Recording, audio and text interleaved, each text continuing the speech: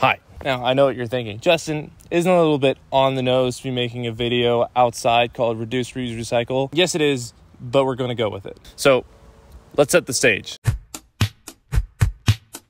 2002, I look like this, and I'm in the second grade. When I was a kid in grade school, we had a lesson on the environment in our science class, and it was pretty basic. Basically said fossil fuels are bad, there's a hole in the ozone, and something about acid rain, which at the time sounded just about as scary as quicksand did. And of course, we had the talk about recycling, which we all learned with the moniker Reduce, Reuse, Recycle. And I remember the textbook saying something about taking shorter showers to reduce, turning egg cartons into stuff to plant flowers in for some reason for reuse, and of course, recycle all the stuff that you could at your house. I remember we had a contest to see which class could bring in the most empty cans to recycle, and the class that won got like a pizza party or something. And I got even more angry when I heard kids bragging about their parents that went and bought extra soda just so that they could have more cans to donate. At the end, you know, we tallied how many cans we turned in, the awards were given out, all that good stuff. And I remember everyone just being super proud about how many cans we recycled. And I was thinking about this the other day and I thought to myself, holy shit, my teachers were idiots. And that's not to say I didn't love my teachers.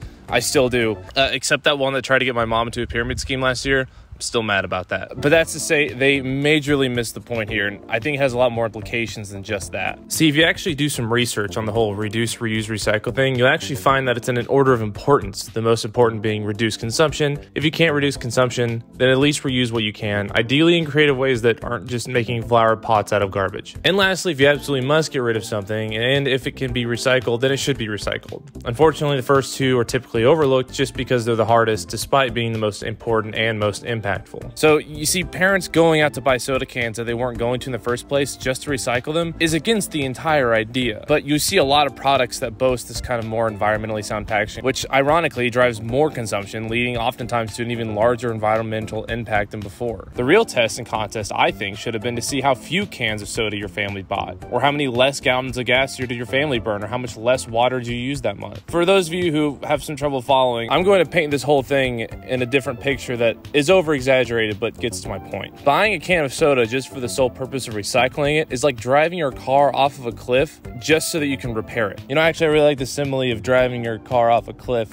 We're gonna go with it. So let's apply the logic of reduce, reuse, recycle to driving off of a cliff. Here, the amount of damage to your car is your environmental impact of things by consumption. The first level, reduce, is just don't drive off a cliff. Just don't do it. There are plenty of other things you can do with your time. It's that simple. Just simply reduce the amount of driving off of a cliff you do. Maybe limit it to every other Tuesday, whatever works for your schedule. Okay, let's go one level down. What if I have to drive my car off a cliff because that's how I support my family with their ad revenue from my vlog where I drive off of cliffs? Okay, well, I understand for some people it's necessary, but if you're going to do so, maybe do so in a manner that doesn't wreck your car. So maybe take the incline down instead of just going right off. Yeah, your car might still be damaged at the bottom, and you certainly won't be winning any style points, but you'll still be able to drive it once you hit the bottom. Now we covered the first two, let's go down to the last one. Well, guess what, Justin? I'm not gonna let you or any other prissy college-educated friends tell me, a free American, that I can't drive off this cliff. And guess what? I'm already halfway to the ground as we speak. Okay, well, go ahead and yeet you and your car off of that cliff. At the very least, wear a seatbelt, don't disable your airbags, just so you might live to one day, once again, drive off a fucking cliff. And this is where the other half of my viewers that didn't leave in the first part say, what the hell? I didn't know Justin was some tree-hugging hippie snowflake. Unsubscribe. Well,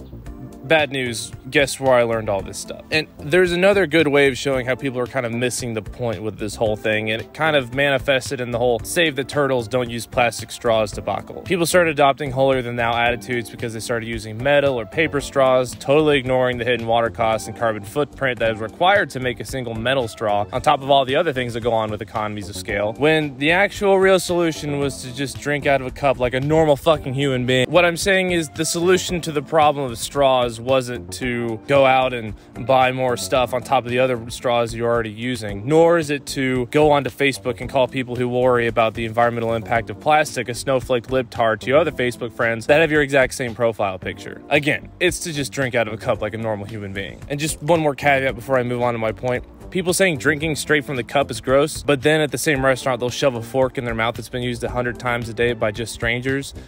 I rest my case. This kind of buying in to fix a problem is made fun of by the Slovenian philosopher Slavoj Žižek because they justify it by saying it's good for the environment, which in reality just means less bad for the environment. I am a consumerist, and instead of doing something to really change things, to, I don't know, stop ecological ruining the earth or whatever, I buy this, I pay a little bit more, and I can remain consumerist with good conscience. I bought this one, so sorry.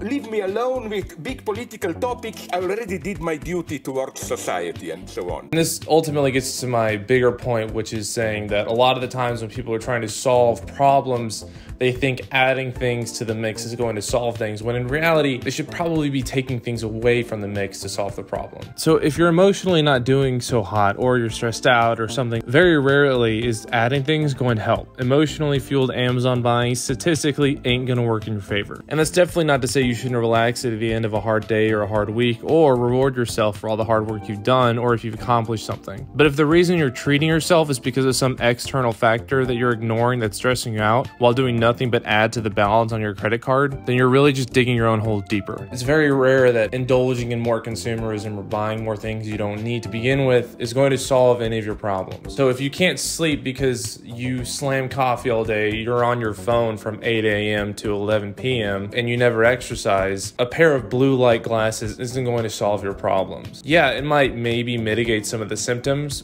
but ultimately you're just building more dependencies on other things and adding to the problem itself. So now if you find yourself without your blue light glasses, you're going to be even worse off than you were to start with. So maybe don't do the 4 p.m. coffee or the 11:30 Netflix binge if you're trying to get to sleep earlier. It's like if you're trying to lose weight and they make a bag of chips that only has half the calories and you decide to eat twice as many bags. And like the saying goes, a designer knows when he's reached perfection, not when there's anything left to add, but when there's nothing left to take away. Which, in my opinion, should have been the first route to take when solving problems to begin with.